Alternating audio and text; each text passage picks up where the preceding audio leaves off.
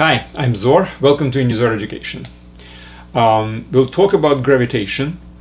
In particular, we have already researched how gravitational potential looks like in some cases, like thin rod, the ring, and the disk.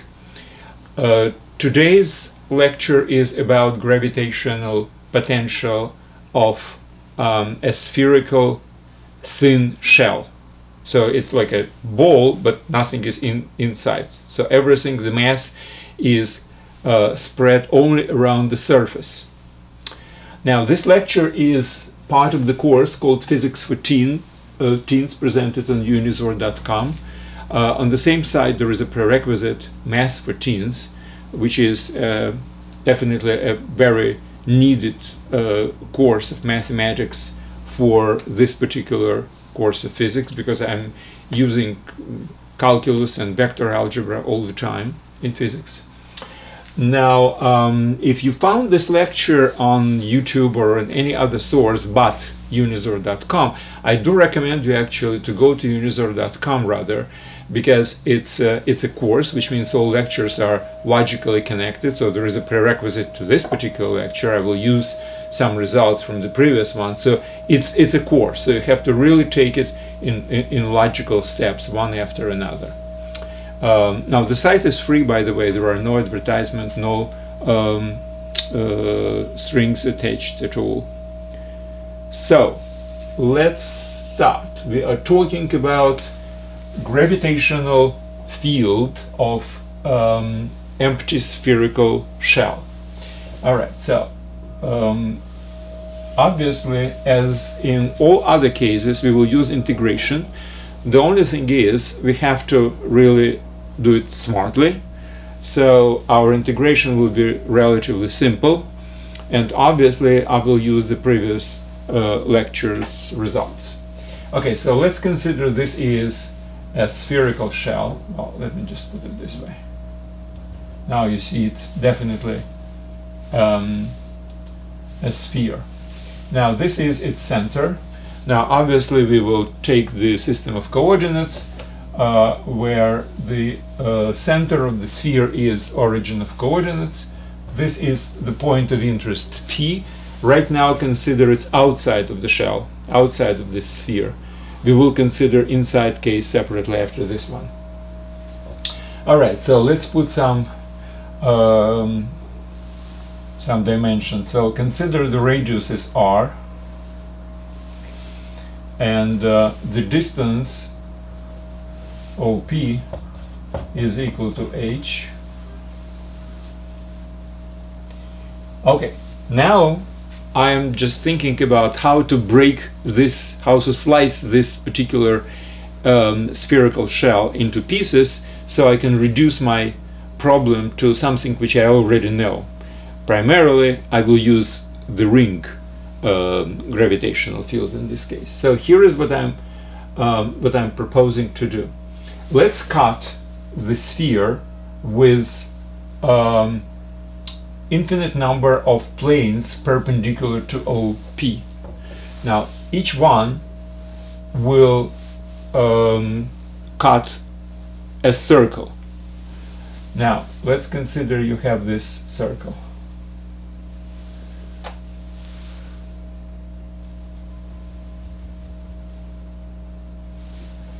And the center of this circle is, well, let's call it, I don't know, x, for instance. So the difference from O to x is x, if you wish. Now,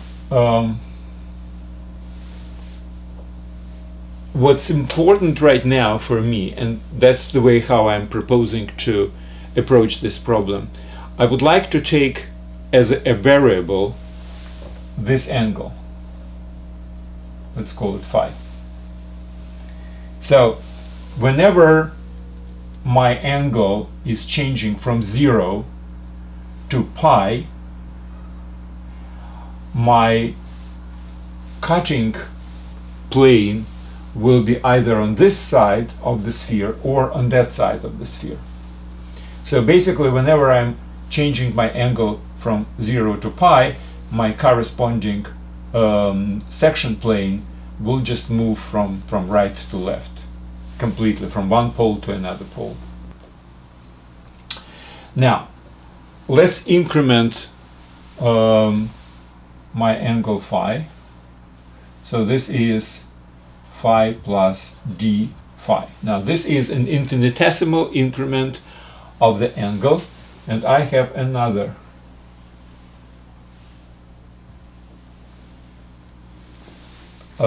cutting section. All right. So this angle is differential of phi. Now, what's in between these two planes? Well, if angle d phi differential is infinitesimal, the thickness of this figure will be infinitesimally small, which means it will be basically a ring, right? Because this is my empty spherical shell. So if I cut it with the plane, I will have a circle and another circle. So what's in between these two circles?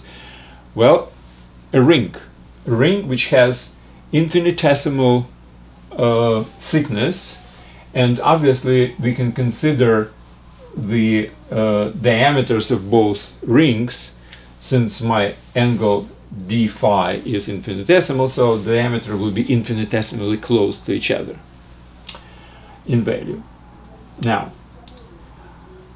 let's recall, well, if this is a ring, or I mean it's infinitesimally close to the ring, right? So I can use all the formulas which I have derived when I was talking about the rings. Now, in case of a ring, I have a formula which I will put here. The gravitational potential, if you have a ring and you have a distance to the point along the perpendicular to the plane of the ring through its center, if you have a distance h and you have the radius of the ring r, then it would be the formula which I have derived in the previous lecture. This is a potential of a ring, gravitational potential of the ring. So this is the ring, this is h, and this is r, and the mass is m. So this is the formula which I have derived for this particular case. Now, we have a different case obviously here. Well, let's start from the beginning. What is r? What is the radius of the ring? Well, the radius of the ring is the distance from here to here, which is r times sine. So instead of r, I should put r sine phi. Now, h is distance from here, from the center of the ring, to the point of interest. Now, from O to P is h, from O to x is r times cosine. So the difference between h and r cosine phi, this is supposed to be instead of this h. So this is h minus r cosine phi. Now, what's m? M is the mass of the ring. Well, the mass of the ring is basically a differential, because it's infinitesimally thin, and I can find this mass by basically checking what's the surface of the ring relative to the surface of the whole spherical shell. So if I know the mass of the shell and I know the surface of this ring and divided by surface of the shell, this is the ratio which I have to decrease. So what's my dm? Is equal to original m, mass of the entire spherical shell. Now I have to multiply by area of this ring and divide by area of the entire spherical shell. So what's the area of this ring? Well, it's a circumference times the length of this arch, which is circumference is, if I know the radius, which is r sine phi, so the circumference is 2 pi r sine phi. And what is this particular arc? Well, that's basically, considering I know the angle differential of the angle d phi, this would be r times d phi. So r would be square and then d phi. Now this cancels, so I have m sine phi d phi divided by 2. So this is the mass of my ring. Now I'm ready to substitute into this formula the mass. So this goes to here instead of this mass. So this is the formula for the ring of this type, but instead of r I should put this, instead of h I should put this, and instead of m I should put this. Okay, so let me write it down.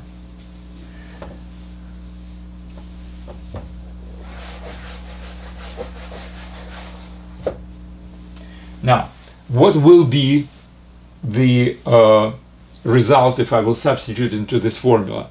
This would be the gravitational potential of this infinitesimally thin ring, which is actually a differential of gravitational potential, because then I will have to integrate it for the whole range of angle phi from 0 to pi, right? So this is equal to minus g. Instead of m I put this one, m sine phi d phi, square root, instead of r square sine square phi, and instead of h it would be h minus r cosine phi square.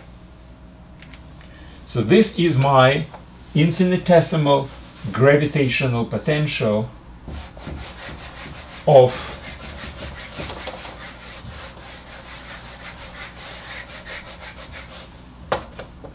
this ring.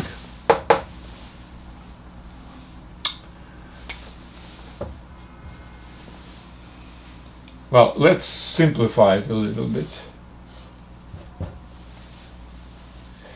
So it's minus gm sine phi d phi divided by, if I will open this square, would be h square minus 2r hr cosine plus r square cosine square, right?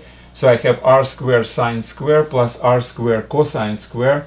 R square would be outside of the parenthesis, inside would be sine square plus cosine square, which is 1, which means I will have square root of r square minus 2 hr cosine phi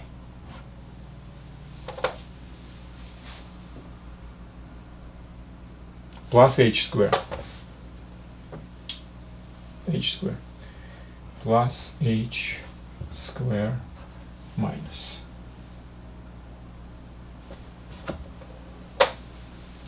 So r square plus r square sine and cosine square would be 1, h square here, and minus hr cosine. So this is my formula for differential of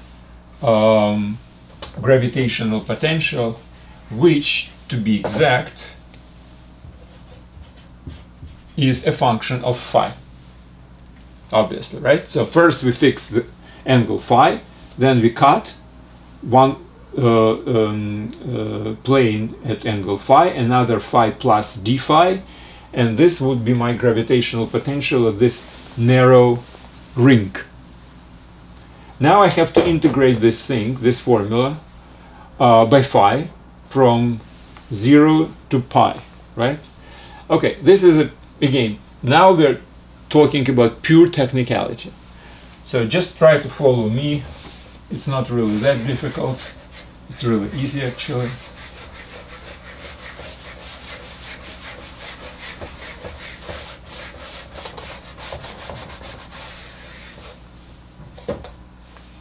So if I will do this integral from 0 to pi dv of phi. Now this is kind of complicated, right? However, if you notice, if I will take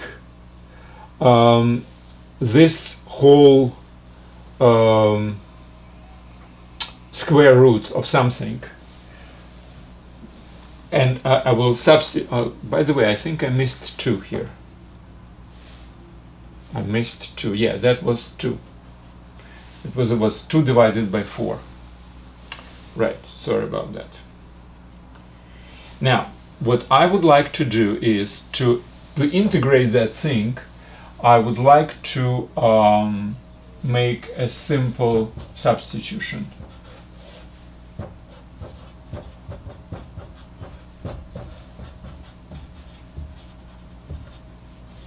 Now, why did I do this? Because if I will differentiate it, what will I do by phi? Well, the derivative of a square root is 1 over 2 square roots of the same kind.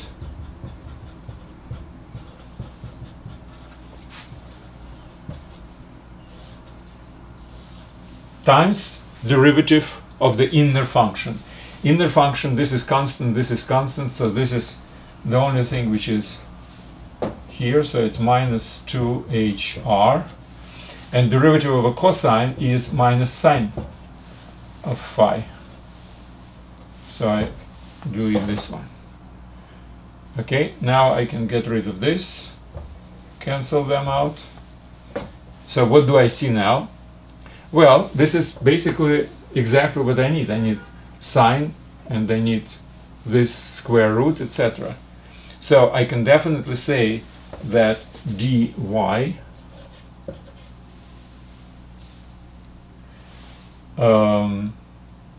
divided by hr is equal to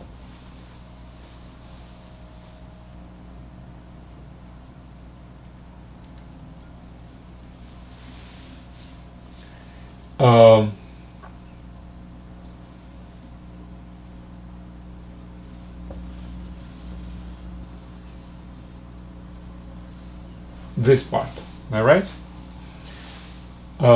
Dy, which is derivative of y times dy, it's so derivative of y times dy. Let me do it this way. So dy is equal to times g phi. All right? If my y is this function, then differential is equal to derivative times differential of the argument. So I can say that I can substitute this piece. You see, this piece exactly the same. So dy divided by hr, let's put it this way, is equal to this. Correct? So now, if I would like to integrate this, I can put integral, well, minus gm obviously is a constant. Minus gm is a constant. Now 2 is also a constant. So minus 1 over 2. Okay. Then, instead of this, I will have to put HR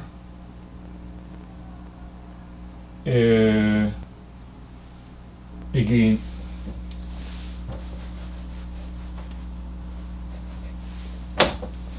minus GM to HR. That would be my factor, minus GM over 2 and HR.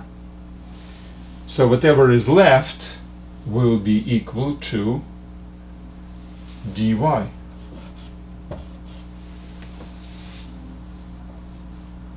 Am I right? Which I have to integrate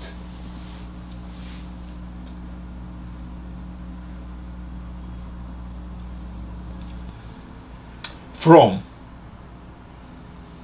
when angle phi is equal to 0 to angle phi to equal to pi. When it's 0, cosine is 1, so I have r squared plus h squared minus 2hr, which is h minus r squared, and then the square root would be h minus r. Now remember h minus r, because we're talking about the point outside of the sphere. Remember, this is our sphere, this is h, and this is r. Now, when cosine is equal to pi, cosine of pi is minus 1, so it would be plus here, so it's r plus h square and square root, so it would be h plus r.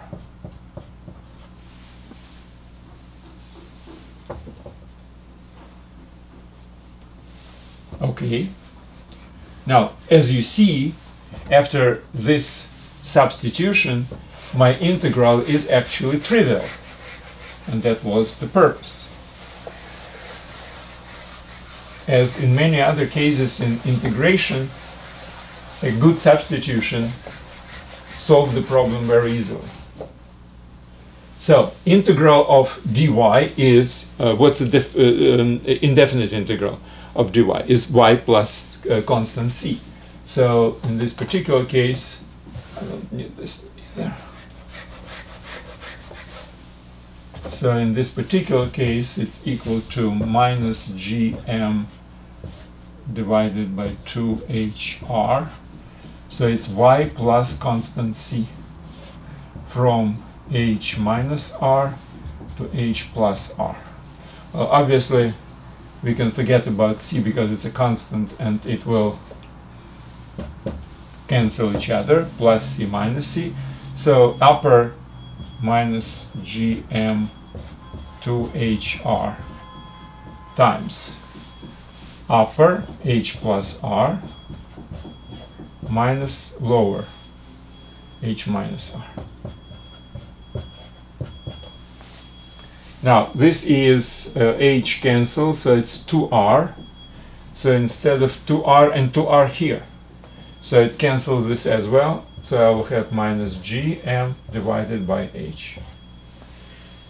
As what's remarkable, actually, we have such a simple formula as a result. Not only that, if you have a point mass of mass m, and on a distance h, you have a probe object where we would like to measure the gravitational potential. Remember, it's equal to minus gm divided by h. So for a point mass, we have this formula. And we have exactly the same formula for a shell where distance h is measured from the center of a shell. So you see, it's quite remarkable, as I was saying. It means that we can consider the gravitational field of the shell, spherical shell in this particular case, the same way as if the whole mass is concentrated in the center.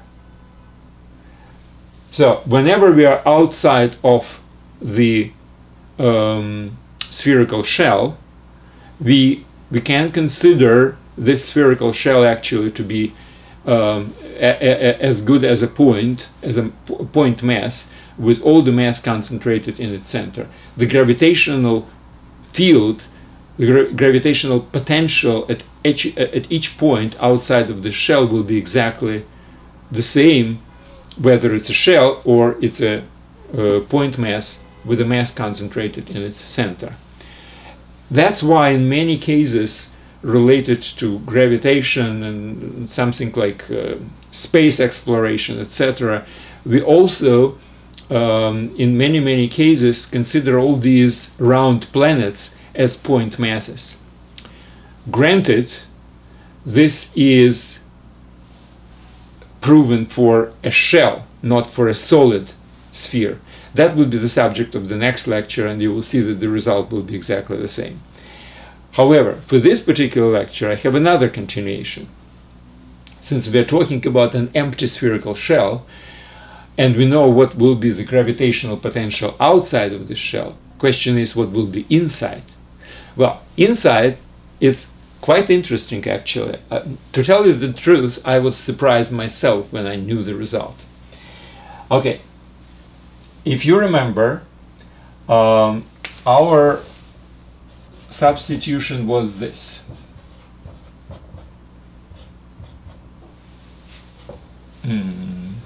Yes, h square minus 2hr cosine phi. That was our substitution. Now, and we were integrating from phi is equal to 0 to phi is equal to pi. Now, the problem is, this is an arithmetic square root, which means it's a positive value. And without any kind of a hesitation, I put as this limit h minus r. Why? Because h is greater than r, and if cosine of phi is equal to 1, for phi is equal to 0, cosine is equal to 1, I have r squared plus h squared minus 2hr. And obviously it's r minus h squared, but if you will extract the square root, it would be absolute value of h minus r, which if h is greater than r is this. But what if h is smaller than r? When my point is inside this sphere, the distance from the center is less than the radius of the sphere. In this particular case, what would be then the value of y when the cosine is equal to 0? Well, in this case, my absolute value of h minus r is actually equals to r minus h, not h minus r. Right? Because r is greater than h, so it's positive. Arithmetic square root is always positive. And my integral would be, instead of this, would be r minus h. So it would be r minus h here.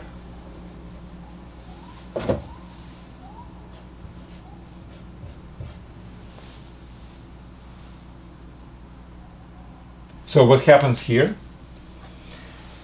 R would be cancelled each other because it's plus and minus, and this h would be with the plus, so it would be 2h, and its 2h will be cancelling out, and r remains here.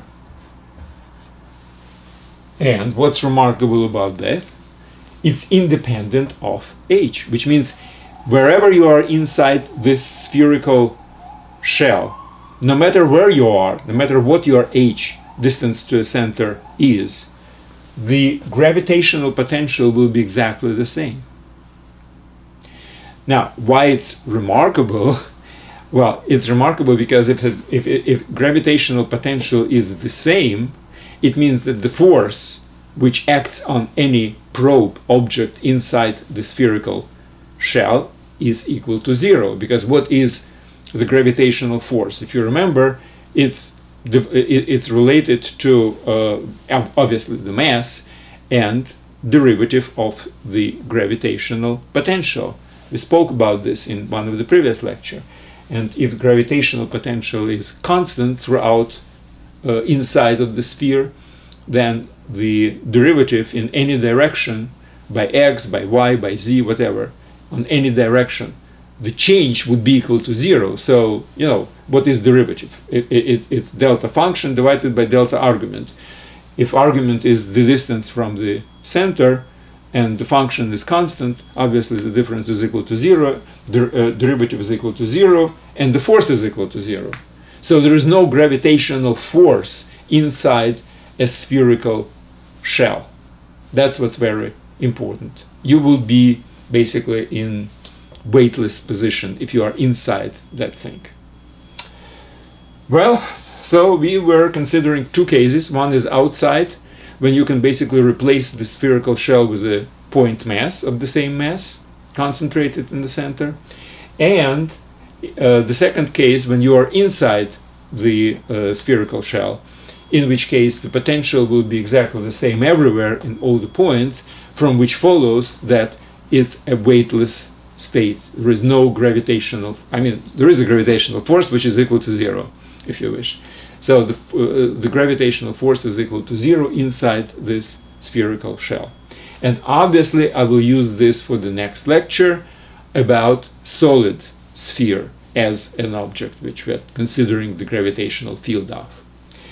But that will be the next one. Now, I do suggest you to read the notes for this lecture. Again, the notes are always on the same website where you can find the video of this lecture, so you can watch the video, you can read the notes. Notes are like a textbook. That's it for today. Thank you very much and good luck.